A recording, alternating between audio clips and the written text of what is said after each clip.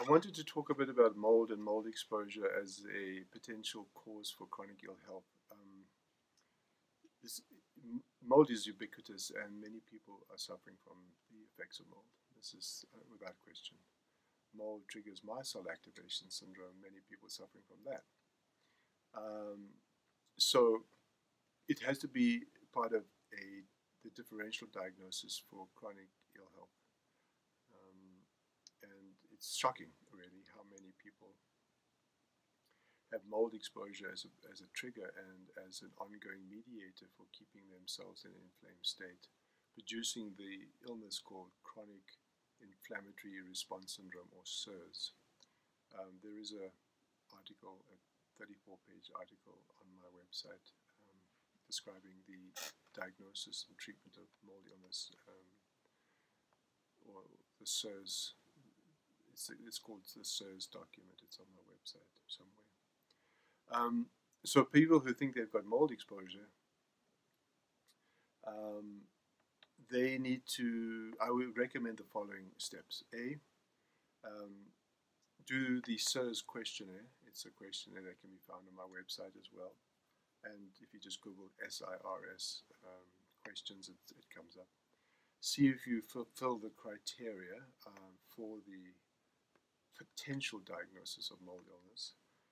Because some of those symptoms are not just for mold illness, so and some are admitted. Some of the more psychiatric-based questions that can arise from mold aren't on that questionnaire. So it's not the questionnaire itself isn't enough, but it's a good start. If you have more than 8 symptoms in more than 6 of the subtypes on the questionnaire, consider mold as a potential differential diagnosis. The second thing you can do is a visual contrast test. This too can be Googled. Dr. Shoemaker's website has access to a computerized MCAS test. Take that test. If you fail it, consider mold as a potential illness, a reason for you feeling unwell. And then, of course, the most important is exposure. If you know that you've got a basement full of mold, or you've got a bathroom full of mold, or your bedroom has mold on the windows from condensation, you have to consider that in your differential. Not everybody gets sick from mold. Some get allergies from mold, but some people get true inflammatory response illness. It's been estimated that only 25% of people will have the significant illness from mold, but in my experience, it's more than that.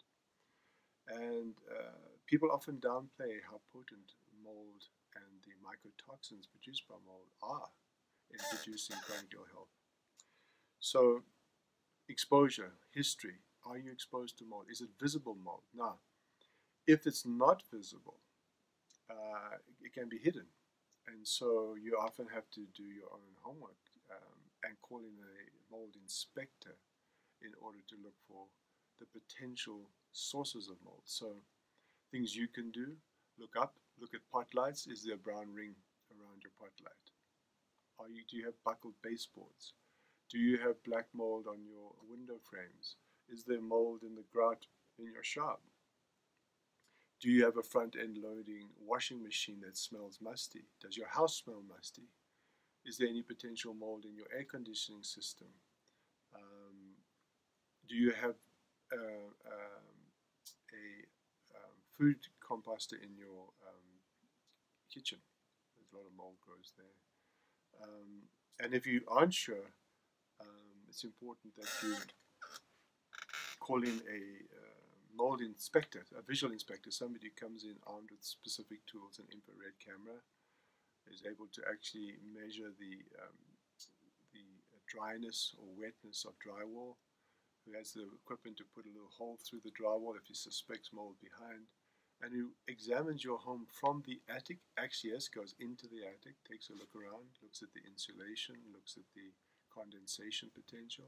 Is your upstairs attic vented? A lot of the homes that were built in the rush in Calgary here in the 2009, 2010, including my own, by the way, didn't have venting, and condensation and wetness were ubiquitous. And many people didn't discover the mold until many years later. So get a good visual inspection. Somebody comes in, goes from the attic to the basement, goes inside and outside, looks in multiple areas. There are, if you go online, you'll see how to do a visual inspection, and a lot of it you can do yourself.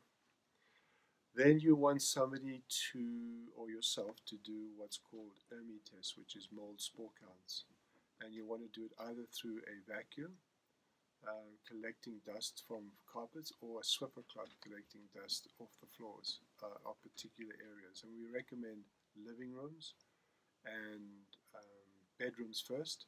Some people do it in the basements, although it's not often recommended because a lot of basements are moldy. But in my experience, it's important to know if your basement is moldy, because through your furnace you will be pulling in molds and pushing them throughout the house. Molds will also travel from the basement upward through convection currents when your home heats up. And so if the basement is a source, you want to know exactly how bad it is. So once you've done the visual inspection, once you've done ERMI testing, looking for mold spores, once you've found mold or not, the next step in the progression of sort of trying to make the diagnosis, if you're highly suspected, is to do what we call the cytokine tests. And those are not done in Canadian labs, so you have to send them out.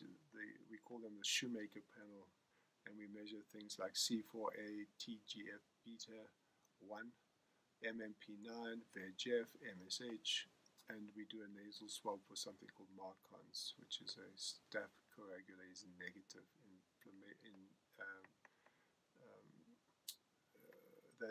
it's a staph that lives in your nasal passages. It doesn't produce overt nasal symptoms, but can have significant cognitive effects and mitochondrial effects on your symptoms. So we do that in those inflammatory markers, and the recent advance has been very controversial use of urinary mycotoxin testing. In the original workup by Dr. Shoemaker, he poo-pooed and did not believe that urinary mycotoxin testing had any role to play in the diagnosis of mast cell, in the diagnosis of mold illness. He has personally moved on to transcriptomics testing for definitive diagnosis, but many other clinicians do urine mycotoxin testing and see if there are any metabolites of mold in the urine. And this is used quite extensively by the sort of breakaway group that doesn't adhere strictly to the Shoemaker protocol. There's two schools. There's the Shoemaker purists, and then there's the groups that have broken away. Like any good movement, there's always two camps. Can't get away from that. Support and challenge. It exists throughout nature. It exists throughout medicine. It exists throughout clinical diagnosis and treatment.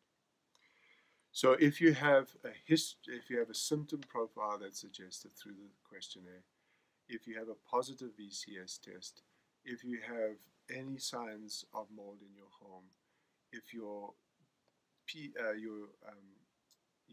testing for mold spores in your home are positive, if your urine mycotoxin tests are positive, and your Shoemaker labs are very positive, it's very highly likely that mold is playing a role in your illness, and you need to find a practitioner who knows how to treat it. The treatment is extensive, requires lots of steps, and has to be followed in a specific sequence. Otherwise, you can overload the detox pathways and get into increased symptom expression and feeling worse, not better.